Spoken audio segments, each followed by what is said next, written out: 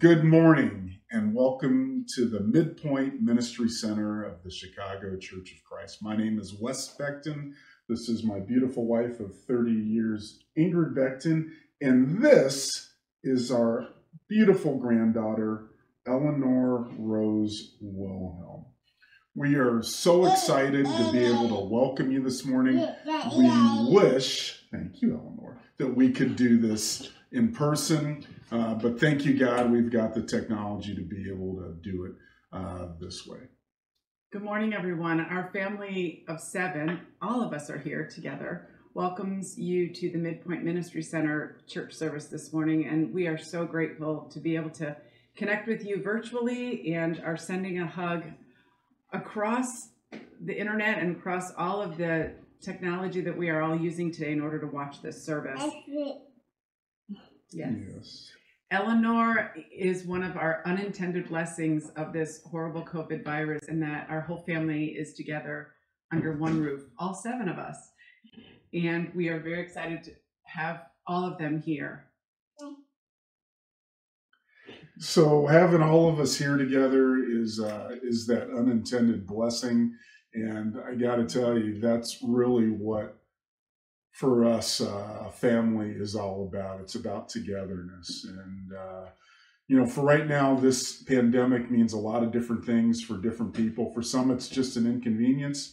For others, it means losses of jobs, losses of income, in some cases, losses of life. And our hearts just go out to all of those people that are on the front lines of caring for people during this pandemic, our doctors, our nurses, our technicians. Also, our thoughts go out to, thank you, Eleanor. Our thoughts go out to just people that are hurting during this time. We are, again, just so grateful to be able to welcome you all here, and let's go to God in prayer. Thank you, God, for allowing us the opportunity to worship you. This may feel different, this may look different, but God, you are still in control. We love you so much. We thank you for this opportunity to worship you, and it's in your Son, Jesus' name we pray. Amen. Amen.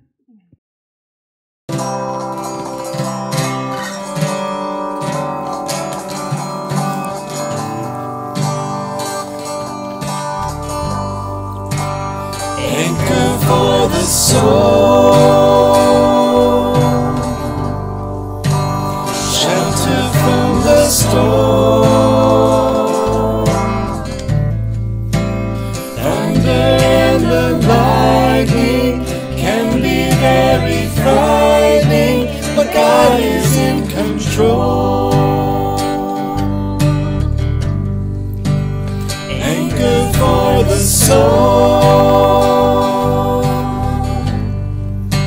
shelter from the storm.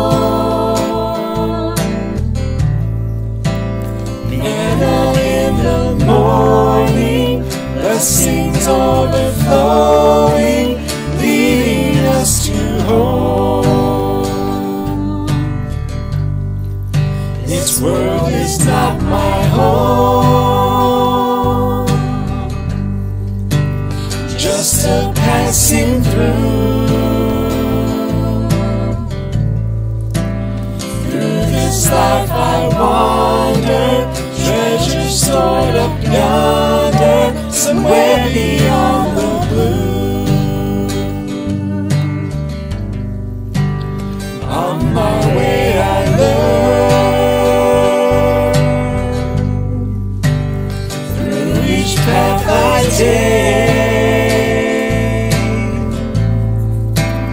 Every day I'm growing, on my way I'm knowing heaven's worth the way.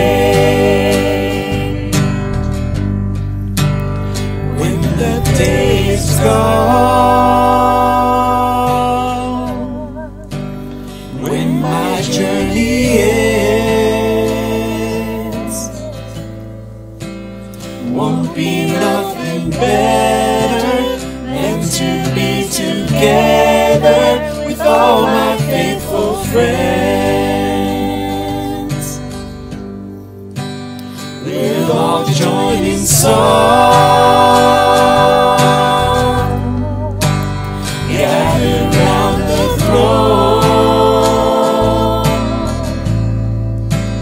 There'll be no more sorrow, someday and tomorrow. Heaven is our home. Anchored for the soul, shelter from the storm. Thunder and the lightning can be very frightening, but God is in control. Anchored for the soul, shelter from the storm. And out in the morning, blessings overflowing, leading us to home. And out in the morning, blessings overflowing, leading us to home. And out in the morning, blessings overflowing, leading us to home.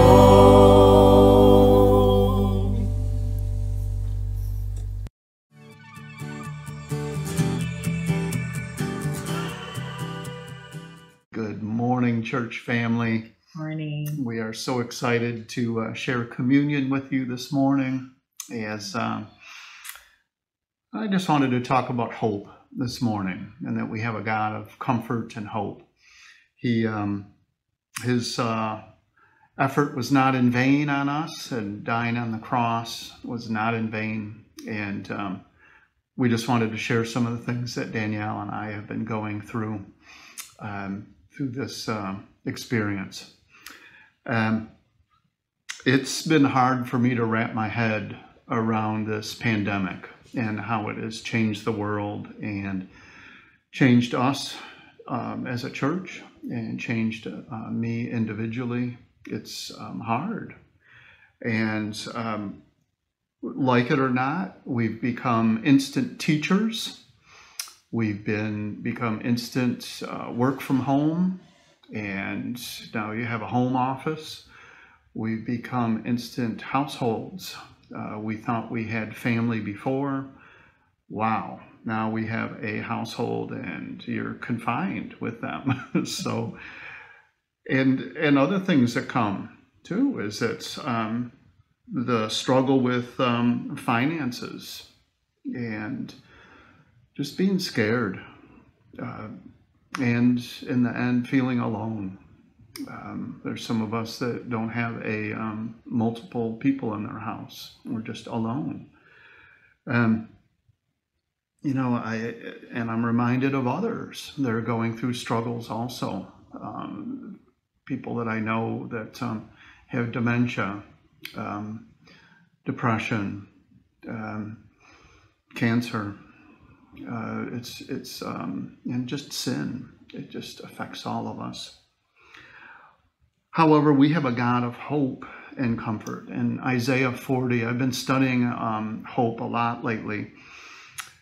And it says in Isaiah 40, "Comfort, comfort my people, says your God. Speak tenderly to Jerusalem and proclaim to her that her hard service has been completed, that her sin has been paid for, that she has received from the Lord's hand double for all her sin." It's overwhelming to think of all these things and consider a God of comfort and hope. And I'll share about a little bit of my struggle with that. But I would like Danielle to share a little bit first. I'll start off with a scripture in Romans 6, verse 5. It says, "If we have been united with him like this in his death, we will certainly also be united with him in his resurrection." And, you know, we are united. with Christ, and therefore can be united during this time and have hope that we aren't alone, that God is right there with us. And this has been an overwhelming week filled with many emotions, from joy and laughter to intense moments of doubt and security as being a homeschool mom and teacher, and running the house and fixing extra meals and doing extra loads of laundry and just trying to keep up with things at home, to experiencing concern and extreme worry over family members who have been suffering with terminal illness, and decisions about that illness, and in family members who have experienced violence, gun violence, and children who have been preyed upon in my family. And so it has been very up and down and scary.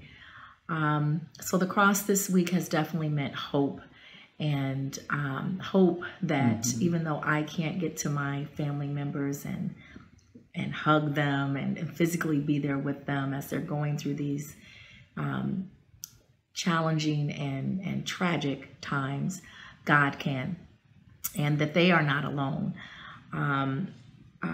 Hope does not disappoint, it says in Romans 5, and it doesn't, because it's God that provides hope through the cross.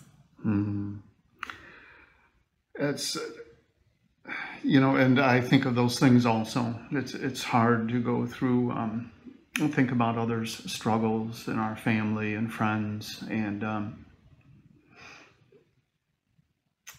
me personally, I think of my cancer that comes and goes, and how I'm dealing with that, and providing for income for our household, and it's I'm scared about things, and as I get more scared, Danielle reaches out to me more and pulls out my heart. But studying it, so I study out hope, and it does offer me great comfort, and I'm just so relieved by that. It's the cross was not in vain for me. It really is. And in this time of separation, I just think of, there's a meme out there of the Last Supper, Leonardo da Vinci's painting of the Last Supper, but then they took it apart to look like Zoom.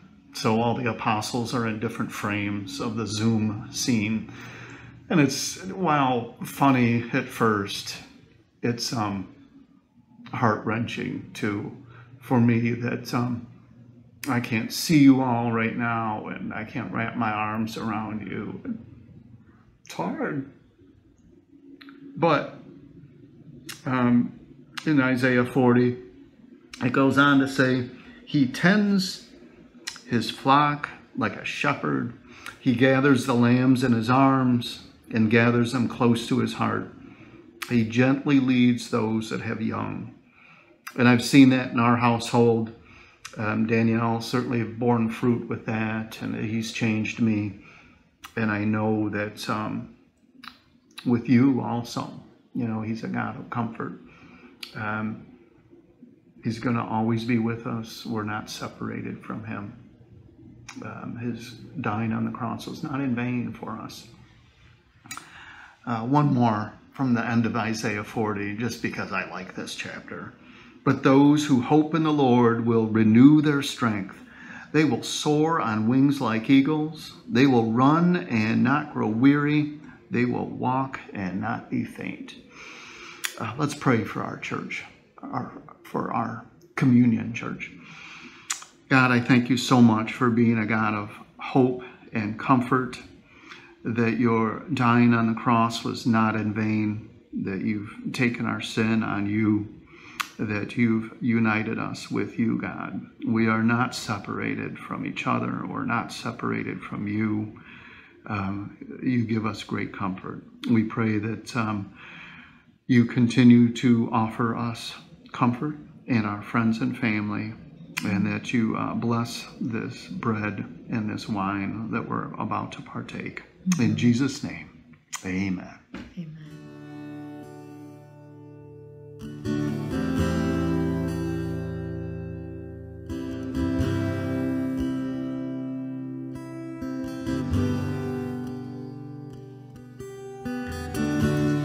Worthy is the Lamb who was slain. Holy, holy is He. Sing a new song to Him who sits on heaven's mercy seat. Holy, holy, holy is the Lord God Almighty, who was and is to come. With all creation I sing praise to the King of Kings. You are my everything, and I will adore you.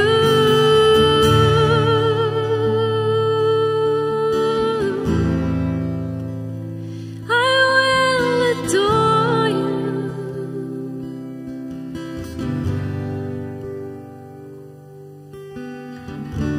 Clothed in rainbows of living color, flashes of lightning, rolls of thunder, blessing and honor, strength and glory and power be to you, the only wise King. Yea, holy, holy, holy is the Lord God Almighty, who was and is to come. With all creation I sing praise to the King of Kings. You are my everything, and I will adore you.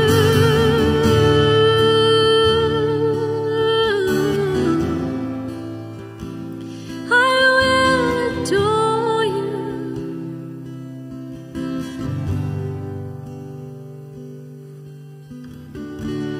Filled with wonder, awestruck wonder, at the mention of your name. Jesus, your name is power, breath of living water, such a marvelous mystery.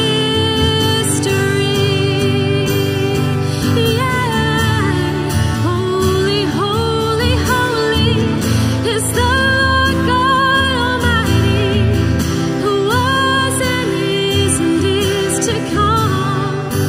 Yeah, with all creation I sing praise to the King of Kings. You are my everything, and I will adore you. Holy, holy, holy is the Lord God Almighty, who was and is to come. With all creation I sing praise to the King of Kings. You are my everything, and I will adore you.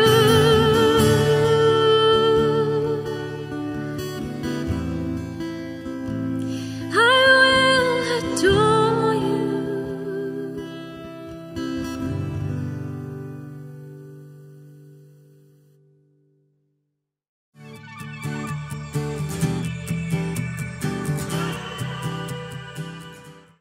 Thank you to the Pflugers for leading our thoughts in communion. We appreciate you guys sharing your hearts We also want to thank the Bectons for welcoming us. It's great to see your granddaughter. She's beautiful. And of course, thank you to the worship team who week in and week out continue to lead us in worship. We want to encourage you guys, as I'm sure you're already doing, to continue to pray for everyone that's being affected by the coronavirus and all the precautions that are being taken. You know, this week we learned of someone else in the Midpoint who tested positive for COVID-19. So continue to pray for them, for the situation, that it can be brought to a resolution quickly, that God will move in powerful ways and bring everyone through safe and sound. We want to say a special thank you to all of our medical professionals out there who continue to put themselves out there, to put themselves at risk, to be able to serve and take care of everybody in the community, especially for all the essential workers that are still going out and doing their jobs so that we can stay safe here. And so we thank you guys so much. We pray for your protection and your health. Yeah.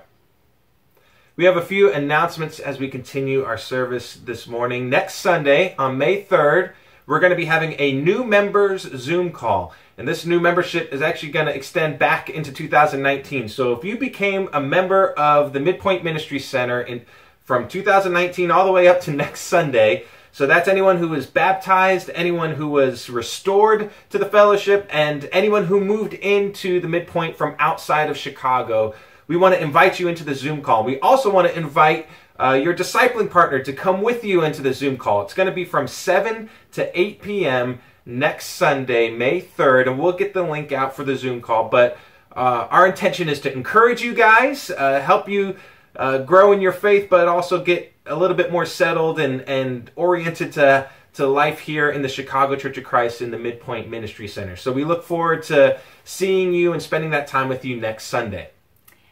We have been so encouraged by all the things the Youth and Family Ministry has been doing to stay connected and engaged and just building faith in our youth during this time. So we would really love to encourage all the preteens, young teens, teens, and their parents to get connected to the leaders of those ministries so that your kids can stay connected, that their faith can keep growing and their relationships keep getting stronger during this time.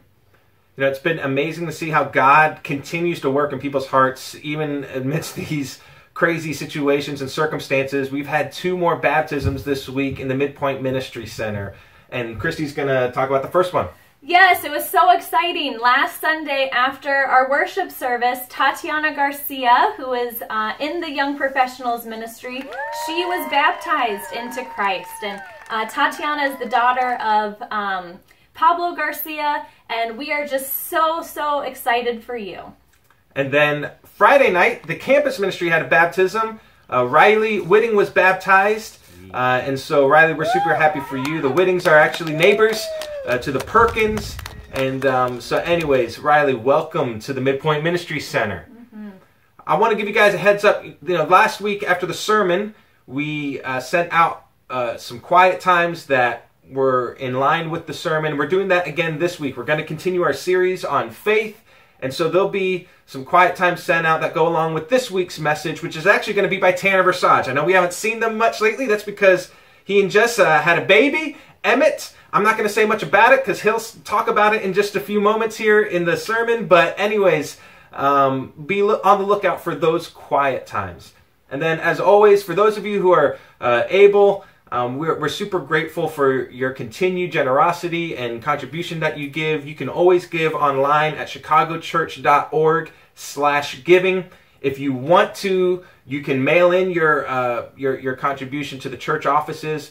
You can do this through sending in a check. We'll put up the administrative office address on the screen right now. You can also get it from our church website, but we're grateful for your continued sacrifice in that area as well. We love you guys. We miss you guys. Hope you continue to have a great worship service.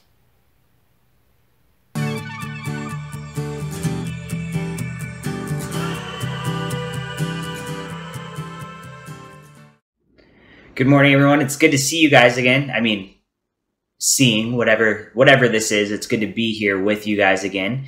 It's been a little bit of time for me. As many of you guys know, I took some leave because Jessica and I just had a baby boy. His name is Emmett. He is our second son. And I wanted to let you guys know he's doing really well. Mom's doing really well. Even our 2.5-year-old son, Carter, is doing about as well as he can for a brother that is not the only child anymore. So thank you guys for all of your prayers and that. We definitely felt it. Thanks for the meals and the encouraging messages. It was a weird time to have a baby and this time of isolation, but we definitely felt very loved and connected to you guys despite all of that. And thanks for the prayers that are continuing to happen. We'll keep you posted on Emmett and his health and the things that are going on there. But we're just really grateful for you guys and the way that you guys have loved us and taken care of us during this time. And this morning, we're going to be talking about faith. We're going to continue in this series that Clint initiated last week. Last week, Clint talked about having a seeking faith. And I felt so inspired after his sermon about what it means to really seek God and to go after him again with a deeper and a renewed vigor. And after seeking God today, what we're going to do is we're going to talk about a trusting faith. And I think that's a progression that makes a lot of sense. You know, first we seek God to figure out who he is. And then after we start to wrap our head around God a little bit or have some questions answered, then we're trying to figure out, okay, is this the God that I'm going to trust? Is this the God that I'm going to give up some things and then follow? And so that's what I hope we're going to talk about today. I feel like this is really appropriate for the time that we're in today. And I also feel like it's appropriate because it probably suits pretty well where we are as a Midpoint Ministry Center. I think most of us have probably sought God for quite some time. We probably know him decently well, but there are things that come up in our lives that test us from time to time. Things that make us ask the question, am I really trusting God? And I would say off the bat that a faith that is tested is synonymous to a faith that is trusting. You can't really have trust until there's something that's tested. And I wanted to read a quote by one of my favorite authors. His name is A.W. Tozer. And he says here, "What we need very badly these days is a company of Christians who are prepared to trust God as completely now as they know they must do at the last day. It would be better to invite God now to remove any false trust, to disengage our hearts from all secret hiding places and bring us out into the open where we can discover for ourselves whether or not we actually trust him. That is a harsh cure for our troubles, but it is a sure one. Gentler cures may be too weak to do the work, and time is running out on us." I think this quote is so incredibly important because while a seeking faith is important, it's not quite the sustenance we need to make it long term. We need to add to that first level of faith. We need an element that goes from, do I seek God? Do I know if he exists? Do I believe he's good? But then something that's deeper and meaningful and causes us to then invest in that God that we began to meet. A faith that only seeks but never invests is like someone who intellectually believes that God exists and he holds eternity in his hands, but is never willing to follow that God. That's a limited faith. The seeking faith is incredibly important as we start our journey towards Christ, but it then has to be matured into something that's deeper and meaningful. Or to put it another way, the faith we talked about last week, the seeking faith, is like somebody who gets inspired to work out. They go and they get the gym membership, they get the conviction to get healthy or learn or grow or get stronger. They might even go out and buy the clothes and the gear. They're excited to do it. That's that seeking faith. The trusting faith, what we're going to talk about today, is like that same person then going to the gym and sweating it out and using the equipment and getting stronger in the process of doing it, not just in the excitement up front, but in the daily process of applying it. I think working out is a pretty apt analogy for faith because I think faith is like a muscle. It's something that you use it or you lose it. It's something that gets stronger as we apply it. And it's also something where maybe you had a strong faith a while ago and you haven't touched it. But you might need it in a couple years from now, and it's not going to be as strong as it was if it just lies dormant until then. It's something that we need to continually engage in hopes that it gets stronger and stronger. I think what Tozer said in his quote is incredibly insightful for our climate. Sometimes we are unwilling to pursue trusting God because, as it says, this is one of those harsher forms of doing it. It feels more like we're committing to something, and we get scared of that commitment because sometimes that commitment hurts. Sometimes we've committed and we've been let down before. There's a great psalm in Psalm chapter 34, verse 8. If you want to turn over and read there or look on the screen, but it says, "Taste and see that the Lord is good. Blessed is the one who takes refuge in him." Now, I know we've sung this song in the Midpoint a couple times now, but this is one of my favorite passages to discuss when it comes to apologetics, because I think it takes something that can be at times so cerebral, so confusing. Does God exist? Or how am I going to find him? Or what are all the proofs? And it makes the proof really simple. It says, you taste it and see. Don't take my word for it. Just bite in and let me know if indeed he is a good God. Now, I will say it takes trust to have that level of faith. It takes trust to bite into something. You risk a stomach ache. You risk the food looking better than it actually is. But by biting into it, you will know for sure whether it is good. And that is this trusting faith that we're talking about. It's taking the cerebral, it's taking the magnificent things that just inspire us, and it's saying, okay, let's get down to the nuts and bolts. Are we willing to apply this faith to our life every single day? Go ahead and open up your Bibles to Mark chapter 9. We're going to read a story there, starting in verse 14. It says, "When they came to the other disciples, they saw a large crowd around them, and the teachers of the law arguing with them. As soon as the people saw Jesus, they were overwhelmed with wonder and ran to greet him. 'What are you arguing with them about?' he asked.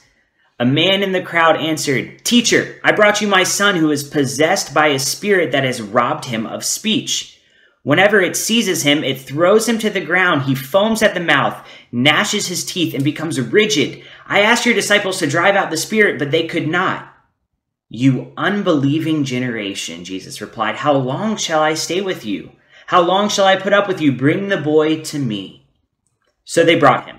When the spirit saw Jesus, it immediately threw the boy into a convulsion. He fell to the ground and rolled around, foaming at the mouth. Jesus asked the boy's father, 'How long has he been like this?' 'From childhood,' he answered. 'It has often thrown him into a fire or water to kill him. But if you can do anything, take pity on us and help us.' 'If you can,' said Jesus, 'everything is possible for one who believes.' Immediately the boy's father exclaimed, 'I do believe. Help me overcome my unbelief.' When Jesus saw that the crowd was running to the scene, he rebuked the impure spirit. 'You deaf and mute spirit,' he said, 'I command you, come out of him and never enter him again.'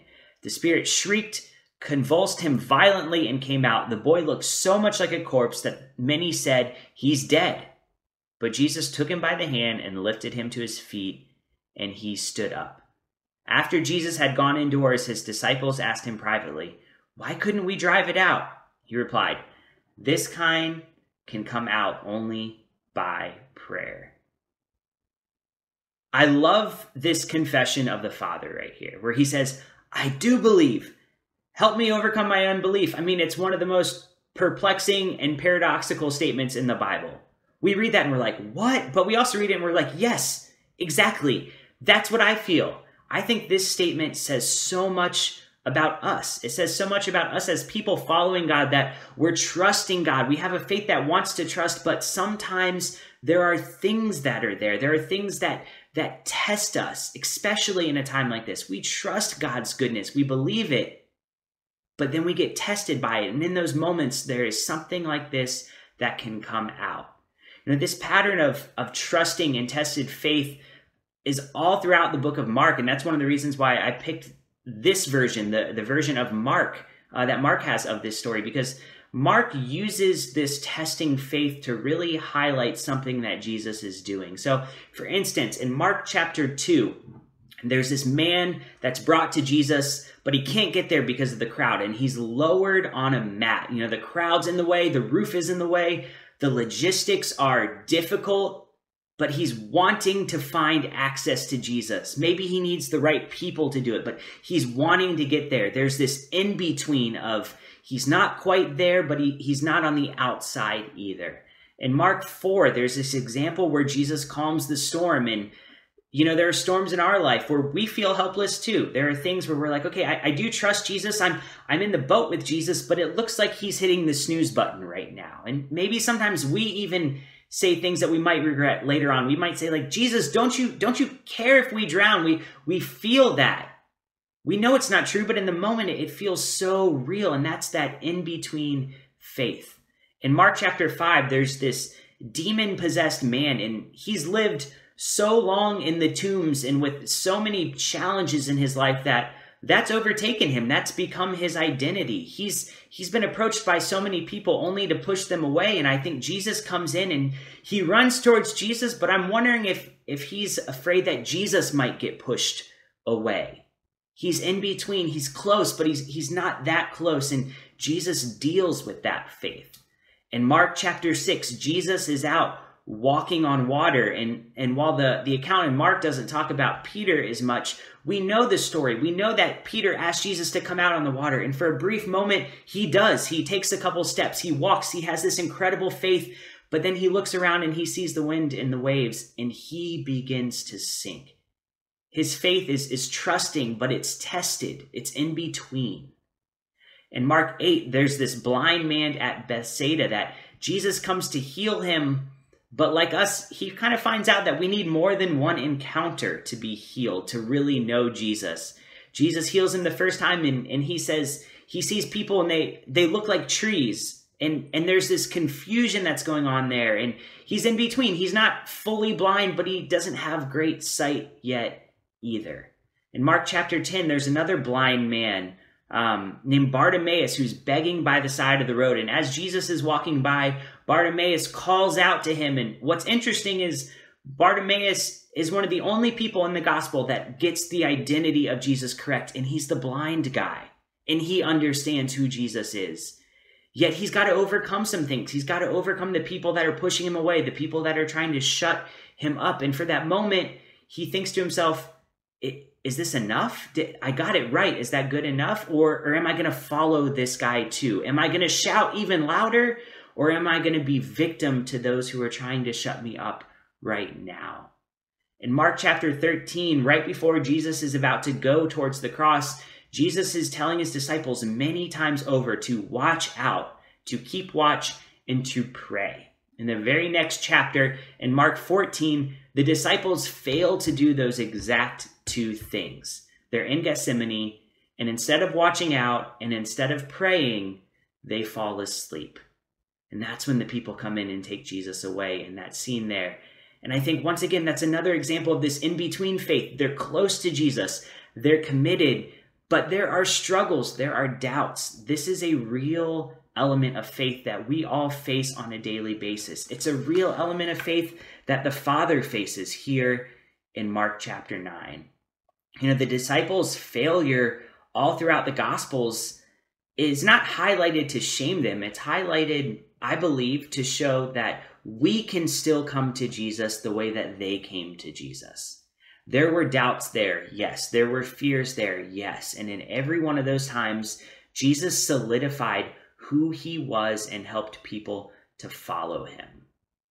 If you recall back to the mid-90s, there was this show that was really popular on TV. It was called The X-Files. And in The X-Files, the main character, Fox Mulder, who's played by David Duchovny, he's out to investigate whether some of these bizarre occurrences are extraterrestrial or they're supernatural or they're just conspiracy theories. Like, he's out trying to figure these things out. And there's a couple shots throughout the show where it pans into his office, and above his desk there's one of those motivational posters, and you've all seen them. They have people climbing and it says like reach or dream or inspire, and he's got this poster above his desk and it has a picture of a UFO, and on the poster it says, "I want to believe."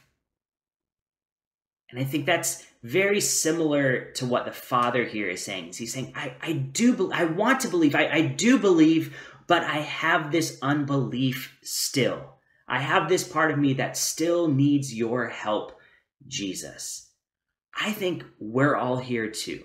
And I think it's important that we admit that from time to time we are here, and we can be afraid of that. But what I want to encourage you with is this happens all throughout the Gospels. And I think it happens for the reason to push us back toward Jesus. So there's two quick things I want to end here with, two quick practicals that I think we can walk away with to help us have a stronger and more trusting faith. The first practical is simply to be self-aware. One of the things I love about the Father here is he knows exactly where his faith is at. He says, I do believe, but I have some unbelief that I need help with. He's aware of it. And that becomes this crucial starting point for him getting to the spot where his faith gets deeper and it grows and grows and grows. I think sometimes it's hard for me to admit that my faith isn't where I would like it to be.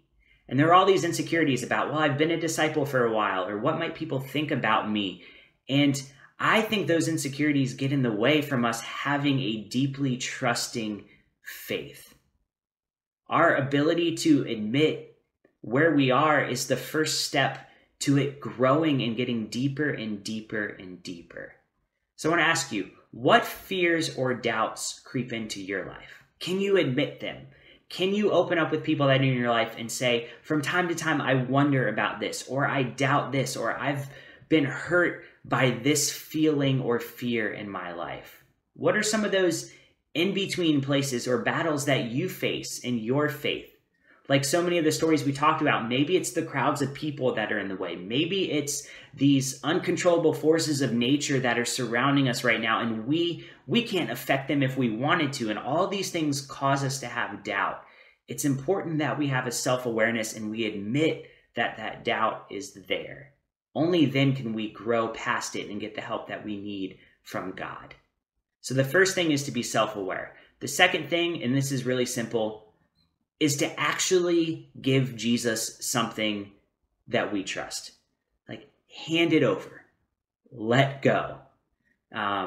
Someone explained this analogy to me when I was younger, and it was the analogy of someone describing themselves as a good driver. And maybe one of you might try and convince me why you're a good driver. Or I might try and convince someone else that you are a good driver. I could point towards your driving record. Could say you don't have tickets and your car's in good condition. Your insurance rates are really low. I've interviewed other people that have ridden in your car and they say that you're a good driver. I've seen you drive before pulling out of the parking lot at church, and you looked like you were doing it in a safe and responsible way. Your tire pressure looks great. I could have all these reasons why I might think you're a good driver or tell someone else you're a good driver. And so I might say, I trust that you're a good driver. But that trust is not the same as me handing you the keys to my car with my 2 kids in the back seat and asking you to drive them home. That's a different level of trust, because now I have something to lose. Now I have something that's deeply personal to me, where if that trust is broken, I suffer from it. But that moment of trust is what actually helps me to believe in you even more. And I think the same thing happens with Jesus. We have to give him something to trust. We have to say, Jesus, I trust you have a great friendship or a great relationship for me and mine. But we can't say that and then continue to talk to people who aren't Christians and hope that that becomes a relationship that one day works out in our favor. That's not fully trusting God. That's trusting ourselves. I think there's a great example of this in 1 Peter 2. Peter is talking about Jesus on the cross, and it says that while they were throwing all these insults at him, he entrusted himself to him who judges justly. We all know that Jesus could have called down the angels. We all know that Jesus could have stopped the actions that were so unfair on the cross.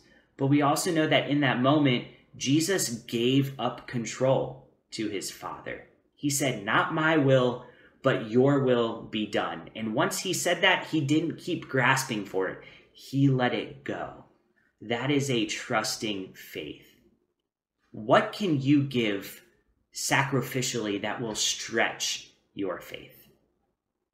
What can you give up to God? Maybe something you've been holding on, or you've been holding on to a part of it here, hoping that you can still kind of tweak it to your favor. What is there that you're holding on to that you can really just give up and relinquish all control to? And let me be honest, this has got to be something where it feels like a loss when you give it up, because those are the things that prevent us from truly trusting God. It's easy to give God the things we don't care so much about. It's harder to give God the things that we deeply want to control. What are those things for you? I want to encourage us that if you feel in any way like maybe you are one of these in-between people, you're someone who says, I have a faith, but it's not where I'd like it to be, or it's not what it once was, that is okay. Don't be discouraged by that. In fact, I would go on to say that the majority of the people that Jesus interacted with in the Gospels have that level of faith, which to me shows that Jesus can absolutely work with all of us in that situation. When we're self-aware, when we know what our unbelief is, but when we're determined to have greater belief, I totally know that Jesus can help us with that. I know he can reach down to us, and I know he can engage with us when we give those things up that hold us back from him. So let's be people this week that decide to give up those things that we're trusting, that we're holding on to. Let's put them into the hands of Jesus. Let's admit where those unbeliefs are, but let's run towards him even more. Amen. I hope you guys have a great day.